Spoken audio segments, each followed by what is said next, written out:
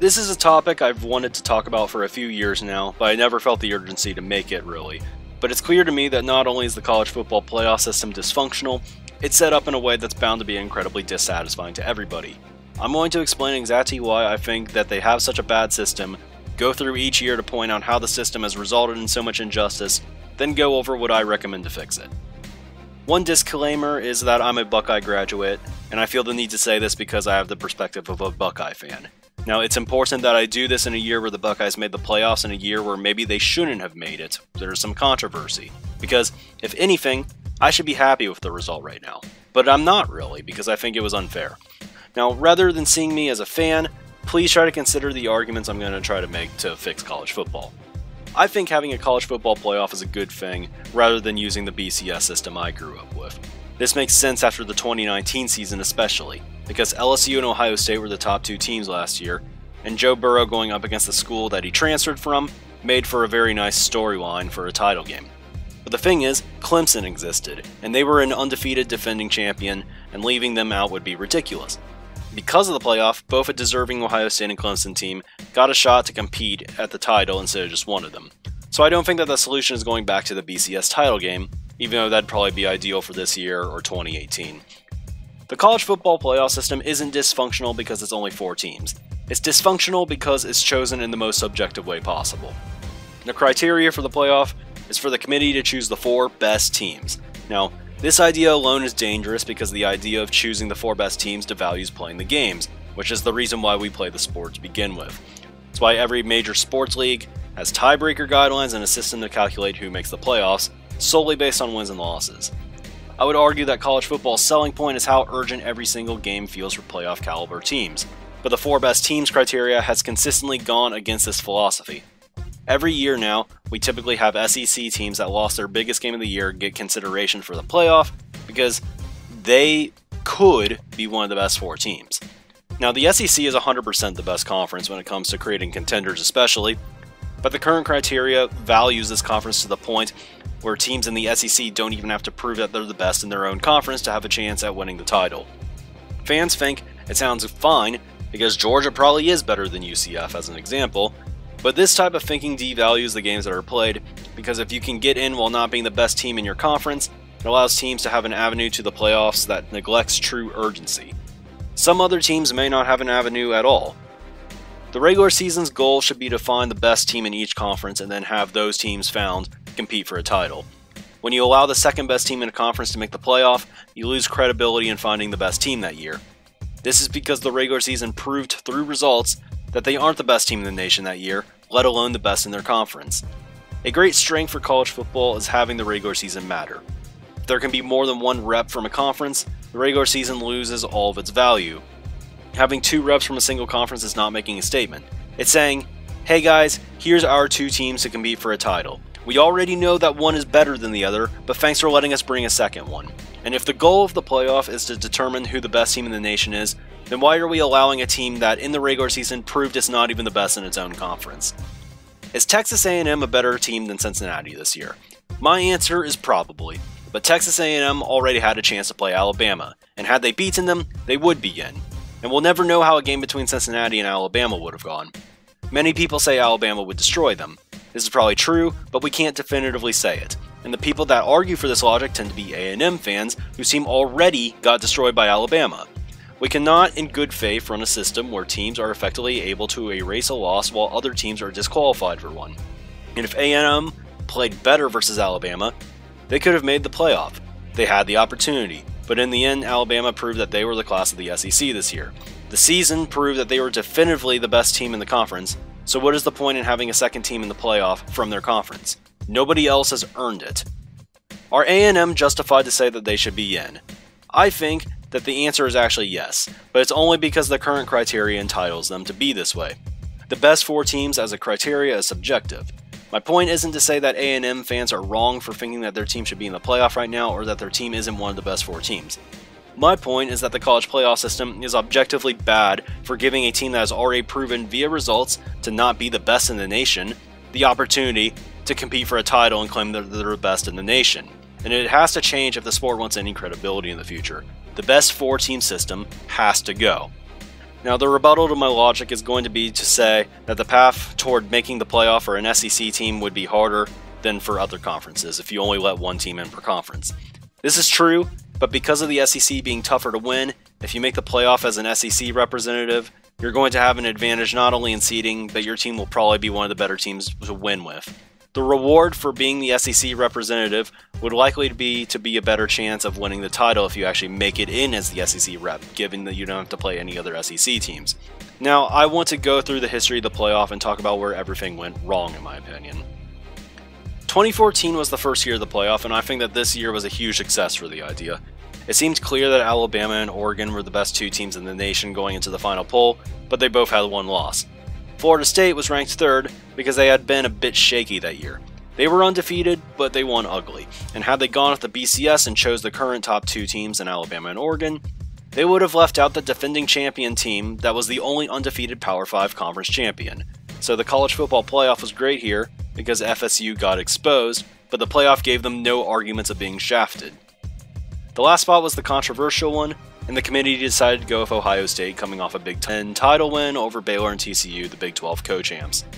In the end, I think this was clearly the right call because Ohio State went on to win the championship. So the playoff succeeded even further because it proved that the best team in 2014 won because of their playoff system. If this was the year earlier, the best team in Ohio State would have been left out entirely. And this team winning makes sense when you look back at it. It was loaded with NFL talent, but the playoff's existence appeared to be good because it was more likely to include the best team.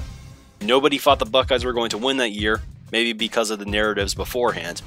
This playoff was great for the sport because it demonstrated that results are a better way to determine a champion than going off of calculations or prior notions. I think the one bad thing to come out of this was what happened to the Big 12 that year. They felt that their teams had gotten screwed over by the lack of the Big 12 conference championship game, so they adopted one a few years later.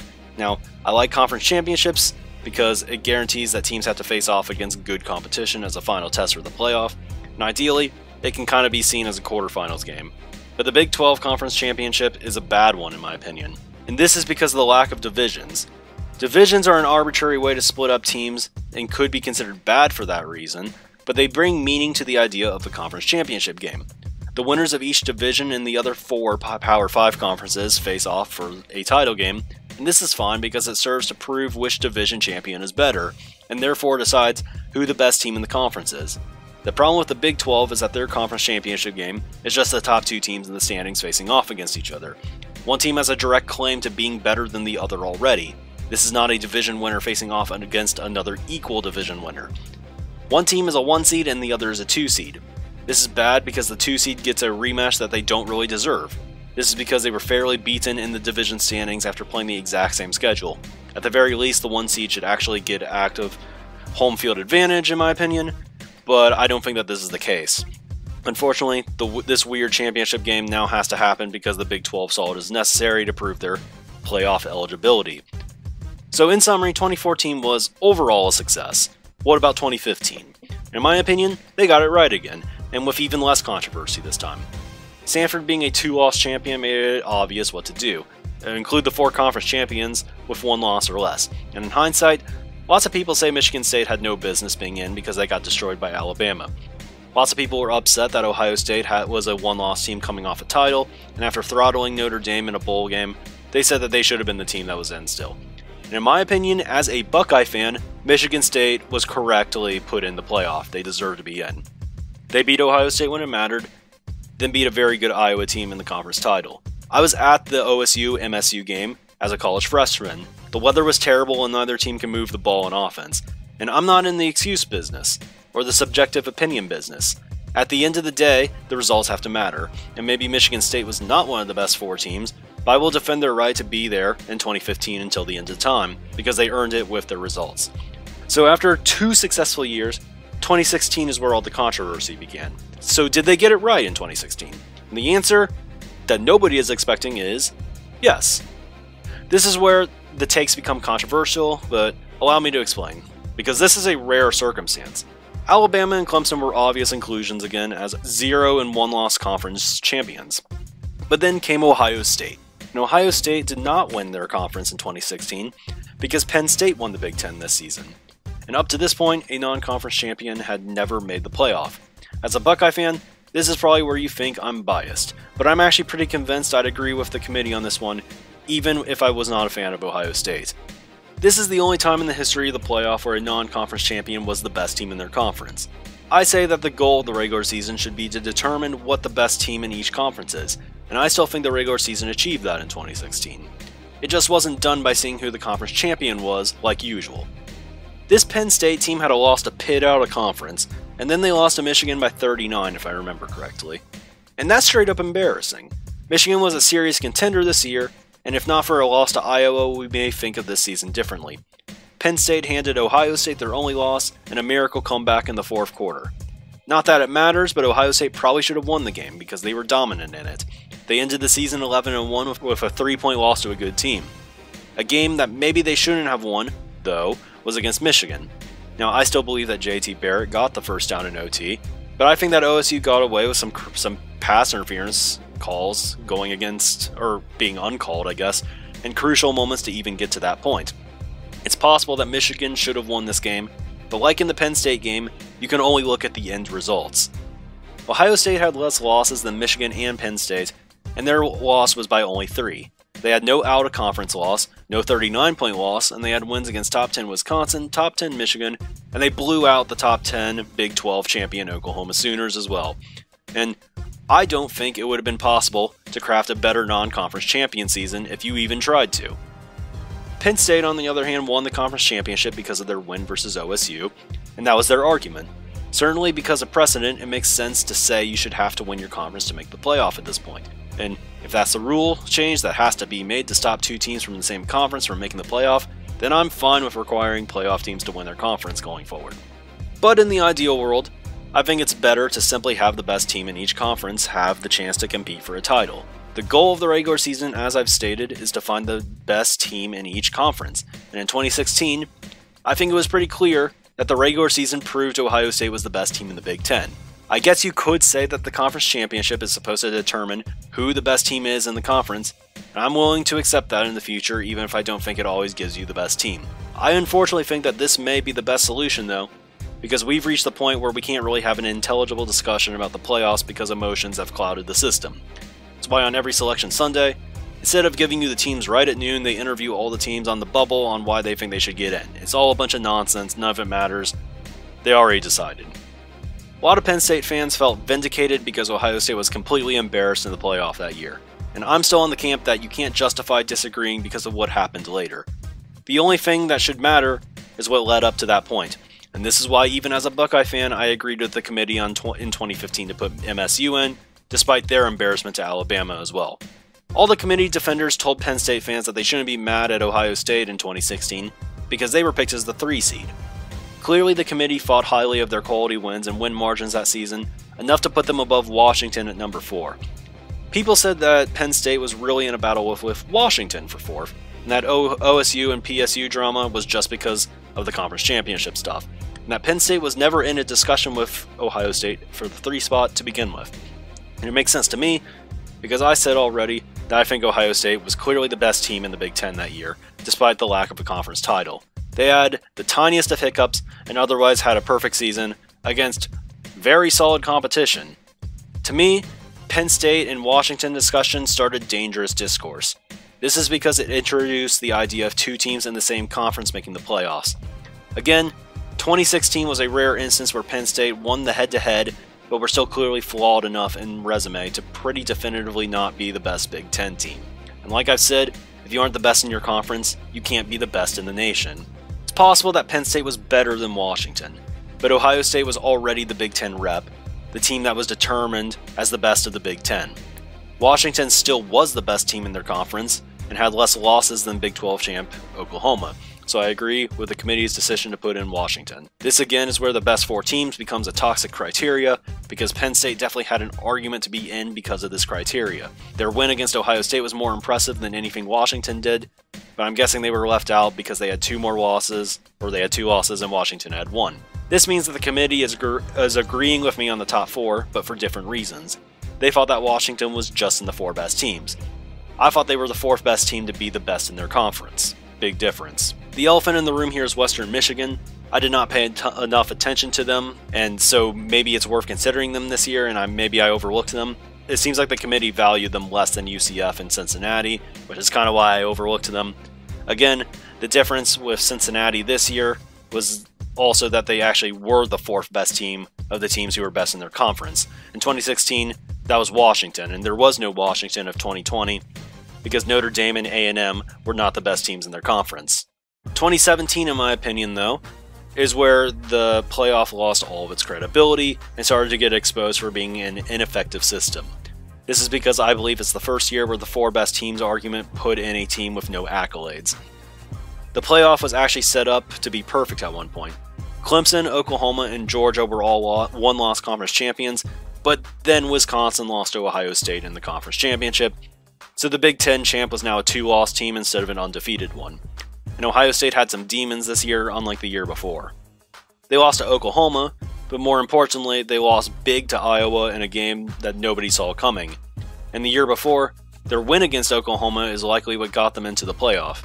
They were the best Big Ten team despite not being a conference champion, and defeated the Big 12 conference champion. It made sense to leave the Big 12 out given the circumstances in 2016. But this year, the game against Oklahoma came back to bite them because it was a hard game on their schedule that they didn't have to schedule. So Ohio State and Oklahoma effectively traded places this year, but unlike last year, the Pac-12 champion had two losses and looked relatively unimpressive. Washington was there in 2016, so that's why they made the playoff. Instead, USC won the conference this year, but got dominated by a Notre Dame team that lost 3 games, and they were dominated in 2 of them.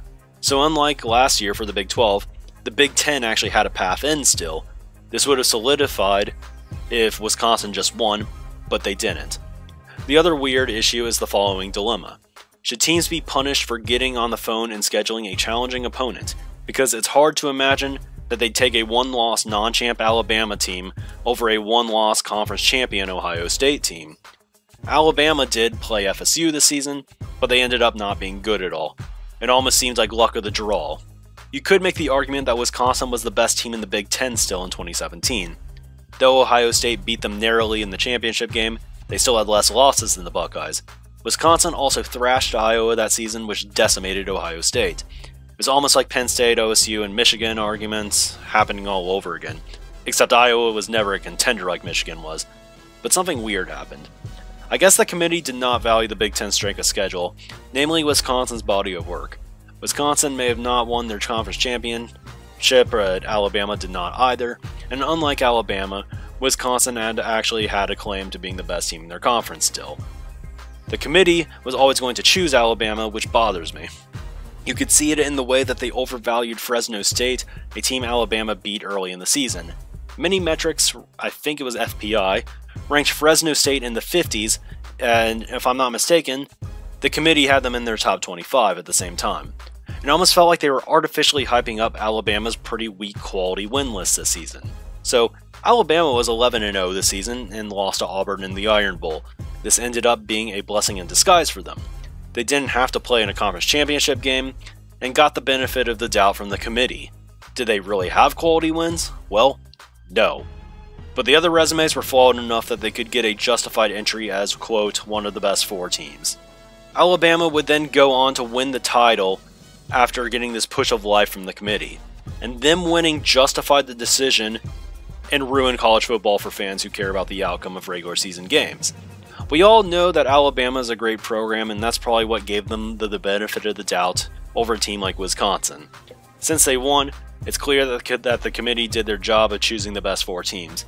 But this year was gigantic, and it was a gigantic loss for people who care about the outcomes.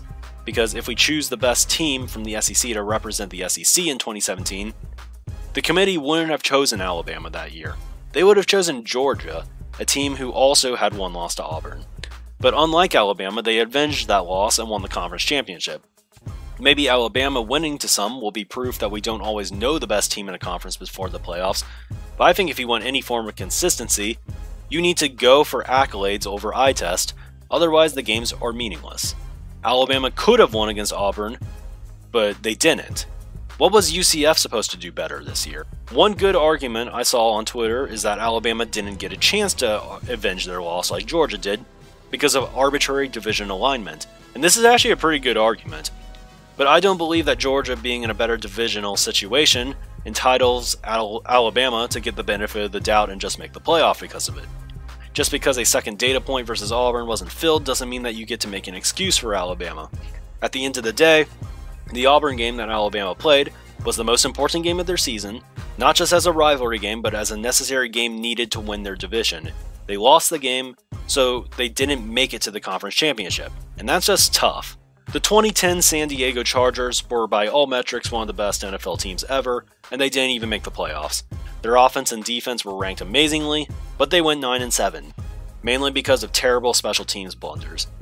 It's quite possible that if they made the playoffs, they could have gone on a title run, but the thing was, they did not win enough games to make the playoffs, and because the NFL runs off of purely standings and results, they didn't get an opportunity in the postseason. It's entirely possible that they could have won the title that year if they didn't have any bad blunders in the postseason. But even if they were one of the best few teams, they did not deserve to make it, because in the NFL, only results matter. Now, I know that in 2017 Alabama only lost one game, but I'm a firm believer that there should be only one team per conference in the playoffs. Again, because the criteria is the 4 best teams get in, sure, I guess 2017 Alabama deserved to be in since they won the title. But should something subjective be the criteria in the first place? And I don't believe so. I look back at the 2017 season and think that they didn't deserve to make the playoffs despite winning it all. They weren't the most deserving team in their conference. UCF was a topic of discussion in 2017. I think the committee could have at least considered them, but it's clear that this didn't happen at all. To me, I think it's likely that you should take Wisconsin as the best team in the Big Ten, but I also understand the hesitation after losing a conference championship game just the week prior. Now, what I would say is that, except it happened with Notre Dame this year, and they weren't punished in the same way that Wisconsin was in 2017, despite getting embarrassed by Clemson, unlike the Badgers, who actually had a pretty close game with the Buckeyes. I think you could still take the Buckeyes or UCF in 2017, and claim to have taken the 4th best team to be the best in their conference as well still. I understand that strength of schedule argument goes against UCF pretty hard, but it becomes a little harder to ignore when they go undefeated and a team loses 2 games. In 2017, Wisconsin was a 1-loss team playing in the Big Ten though, so I think that I would have still taken Wisconsin.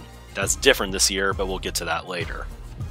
I think that they got the selection again correct in 2018, but regardless, I still have some complaints about 2018. The first 3 spots were pretty clear regarding the teams that deserved to be in, like usual I guess, and then there was the 4th slot. The consensus was that the spot would be taken by either Ohio State, Georgia, or Oklahoma, and I was absolutely livid that Georgia was even in this conversation, because last year, I was told that a 12-1 Wisconsin team with a narrow loss to a great Ohio State team in their last game of the season couldn't be in the conversation. Then the year after, Georgia had a narrow loss to Alabama in their last game of the season, and they were in the conversation. Unlike Wisconsin though, they were actually blown out by LSU earlier in the season.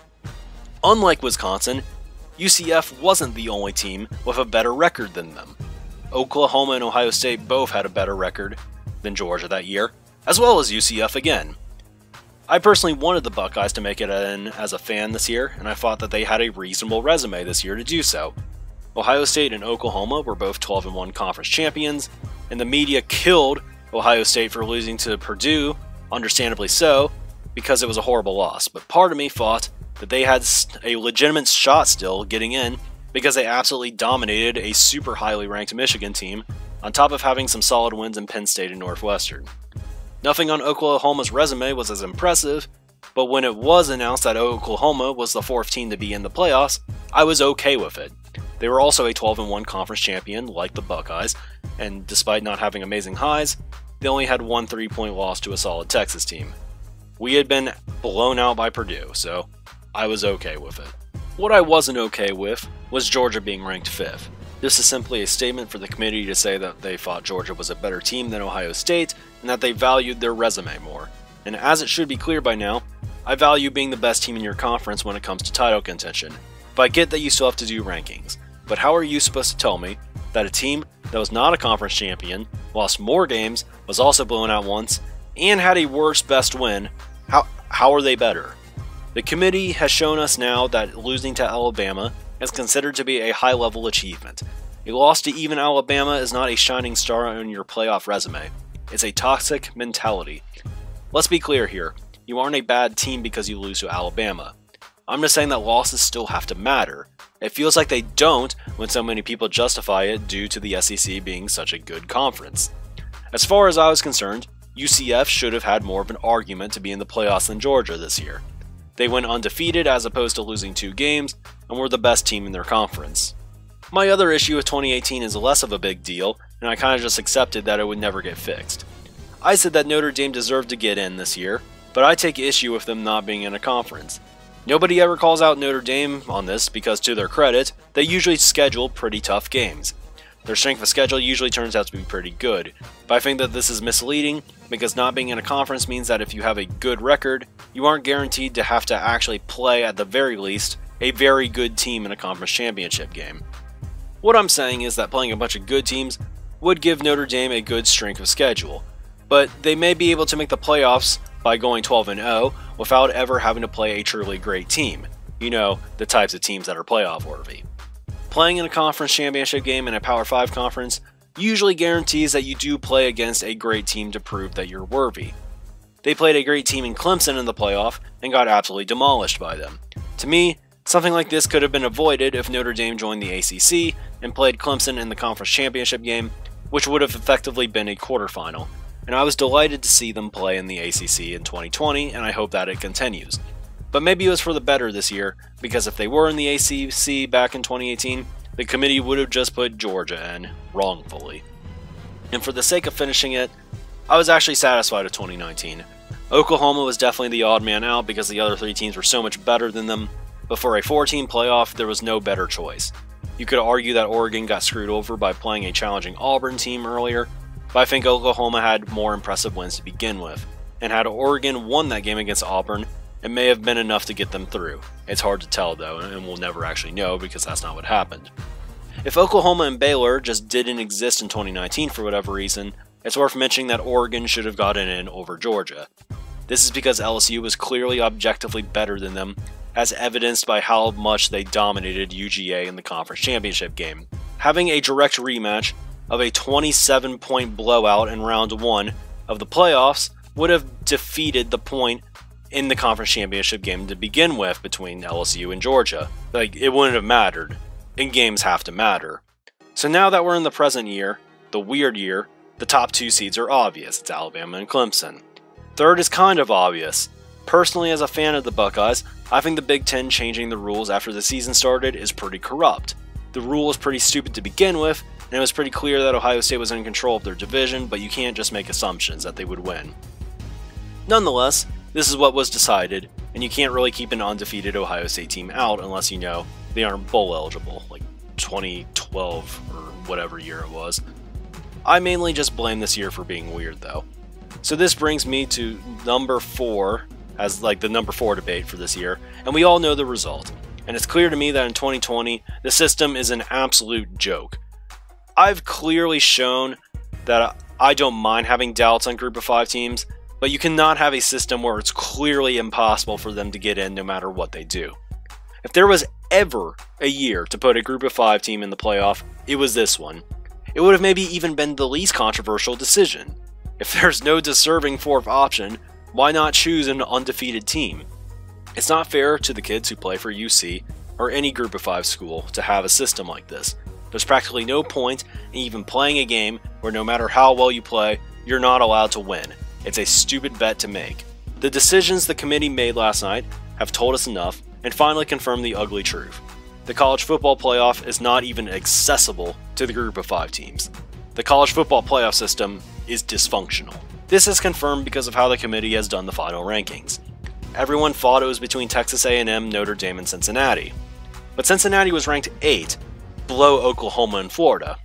We've just been told that losing 2 games back-to-back to unranked Big 12 teams is still better than going undefeated in the AAC.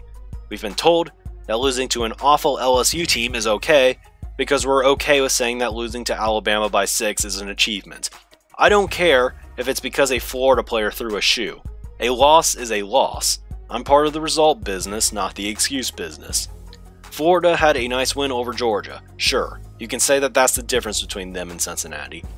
But that win was before the original playoff rankings, one that featured Florida one spot above Cincinnati. In the final rankings, the gap between them was the same. Florida was ahead by 1 spot. Except in this time period between the first and final rankings, Florida beat 2 irrelevant opponents in Kentucky and Tennessee, and lost 2 more games, including losing one to an irrelevant LSU team. So Florida going 2-2 and Cincinnati beating a ranked opponent resulted in no change whatsoever between the difference of the 2 teams. The committee gave Cincinnati a lot of hope by putting them in 7th in the initial poll. One argument is going to be that they didn't play a bunch of games this month, so moving them down was reasonable. But then you have to consider that Ohio State missed games in the span also, and played less than Cincinnati did total. Ohio State got the benefit of the doubt, and their spot didn't get lowered at all. Benefit of the doubt should not matter. Results should. I could have said alright, sure, if Oklahoma had only lost 1 game. This is because they were the best team in their conference. But they lost 2 to irrelevant teams, and I think at some point you have to punish them for it. I can deal with giving Power 5 teams a 1-game buffer over the Group of 5 ones because they play tougher schedules. But 2 games is pretty much a quarter of a season this year. Not to call them corrupt, but I also find it fishy that they let Iowa State jump 4 spots for beating a good, not great Texas team. It feels like disingenuous rankings like with Fresno State in 2017, if I'm being honest. It felt like they needed a backup plan in case Cincinnati was actually worthy. I know that Oklahoma and Florida weren't ever in the discussion, that Notre Dame is the one that got in, and that A&M were the first ones out. But I think Oklahoma and Florida were really just the committee's way of pretending that they weren't that close to putting Cincinnati when they actually should have been. I think that both Notre Dame and Texas A&M shouldn't be in, and this is because I don't believe the best 4 teams criteria can ever have a genuinely honest playoff at this point. If they took A&M over Notre Dame, the regular season doesn't actually matter, because if Texas A&M, after getting blown out by 28 to Alabama, got a rematch with them, what's the point? Because Texas A&M already proved that they couldn't beat Alabama, or even hang with them for that matter. They literally had their chance already, so why should they get another one? If they won, they go undefeated, and in an ideal world, they get in over Alabama because of it. Unfortunately, if they did win though, in our reality, we would have just had a repeat of 2017. They would have put Alabama in at the 4 spot because they'd say that they're one of the 4 best teams, as a 10-1 non-champ, and the rematch would have happened either way. If Alabama won, then they play A&M. If A&M won, they would have played Alabama. And I think this really goes to show how flawed the system is. In the world where Notre Dame is not in, no matter who wins between Alabama and A&M in the second game of the season, I think, there's a rematch. Nothing changes at all, as it'd be the 1-4 matchup. Consider this and then tell me with a straight face that the regular season matters. It's not like our current reality is much better. Now, I agree with Notre Dame over A&M because they did actually beat Clemson, which is the better win between the two. But this is what I wanted to see in 2018. Notre Dame having to play a conference championship game. With Clemson actually being healthy this time, Notre Dame got exposed. So cool, we got the same matchup, except this time we didn't have to waste it on the playoff. It's effectively like having an extra playoff game. If Notre Dame wins the championship game, then they actually deserve to be in the playoff, and the same goes for Clemson.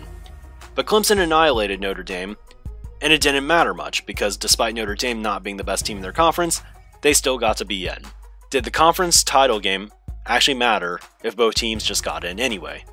What did it prove? It's not like it was close either. I could actually see the slightest of justifications if it was a close game. Because, oh, Clemson lost without their quarterback, but Notre Dame was close, but they already beat them, so maybe there isn't a definitive answer. But there was a definitive answer because Clemson blew them out.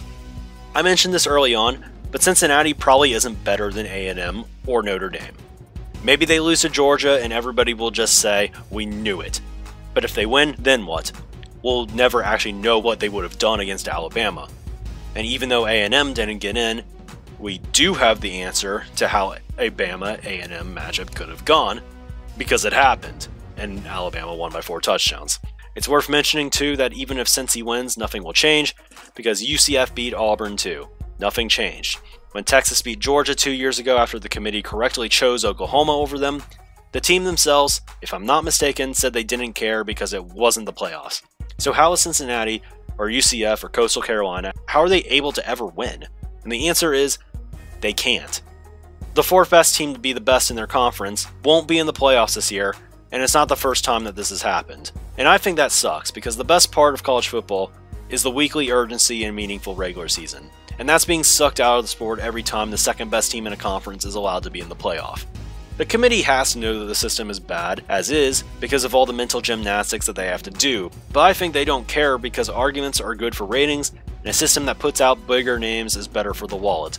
And if you showed them a playoff of Alabama, Clemson, OSU, and Notre Dame before the season started, they'd probably be salivating at the idea. So we shouldn't be surprised that this is what actually happened. How do you fix it?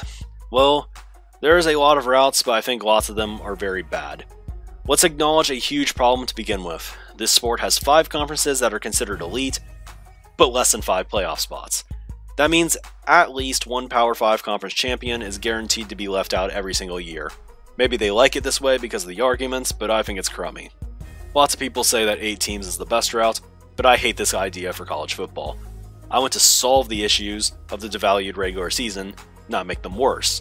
In many seasons, we can't even find 4 worthy conference champions like in 2019.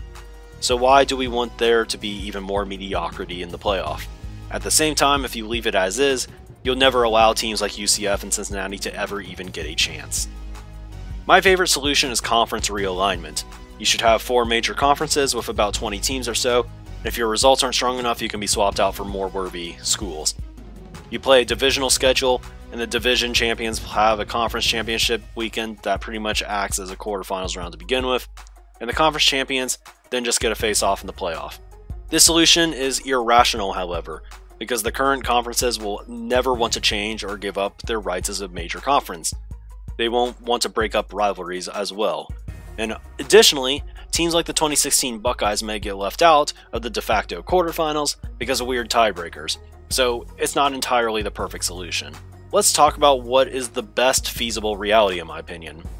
This is how I would fix college football. I think a 6-team playoff is probably the best solution and the most happy balance. Yes, it means that more mediocre teams will get in, but this way it at least gives the truly elite teams an advantage via a bye week. An 8-team playoff won't award that advantage to the perceived better teams, and more mediocre teams will get in to begin with. The goal should be to crown the most deserving team, so I think giving an advantage to the top 2 teams is fair here. Whether or not you do realignment after the first week or the first round, I don't really care. I just think that 6 teams is the way to go when it comes to solving the most amount of the sport's current problems.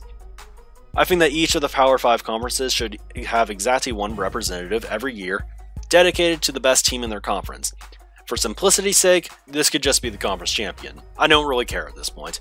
I think the best solution is just to say the best team, because then teams like the 2016 Buckeyes that deserve it would get the nod, but I understand that precedents like this usually lead to corruption, so I personally don't mind if people would prefer it to just be conference champions.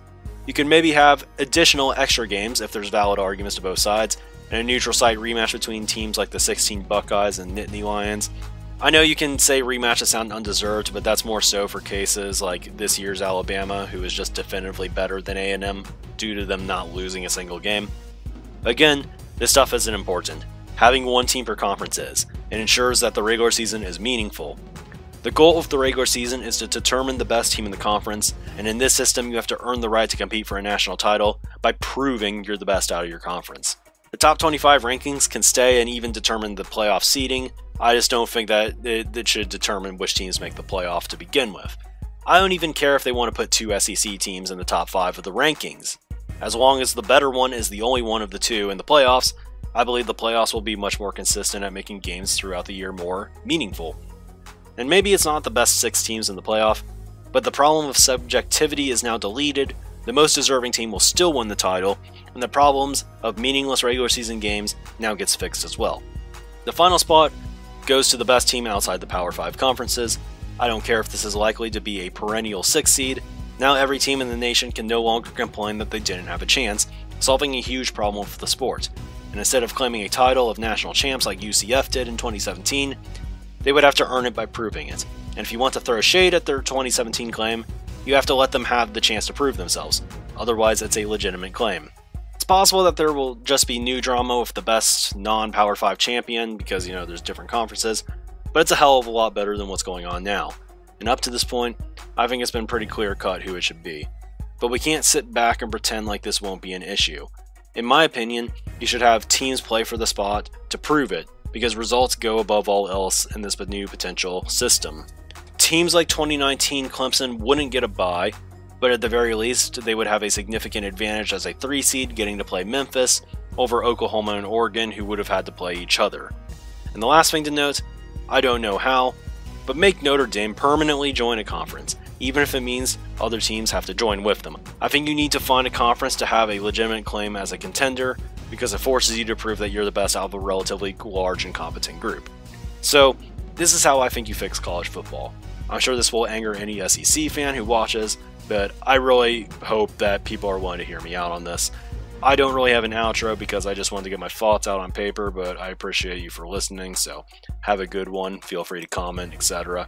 Thanks.